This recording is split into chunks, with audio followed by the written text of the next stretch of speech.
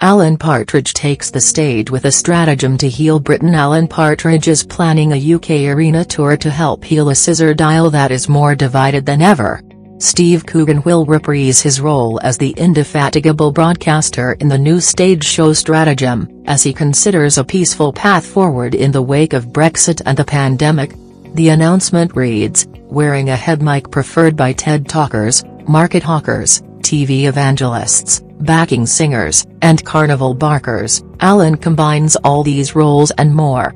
The tour will begin in Belfast in April 2022 and conclude in London the following month at the O2 Arena. Not just treading the boards, but pounding them, Partridge says, atop stages graced by luminaries like michaelball, Jackwhitehall, and Welsh rockers the Stereophonics.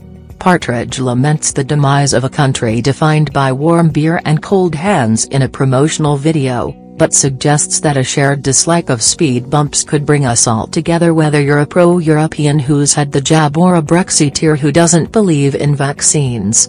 Coogan, who reprised his role as Alan Partridge in the BBC's This Time with Alan Partridge for a second series in April, is one of a growing number of comedians announcing major UK tours as venues begin to reopen following the COVID crisis. In October, Henry Normal, who co-founded Baby Cow Productions with Coogan, will embark on his own tour. The Escape Plan, Normal's show, will feature stories, jokes, and poems from his two most recent collections. If you haven't done yet, please subscribe our channel.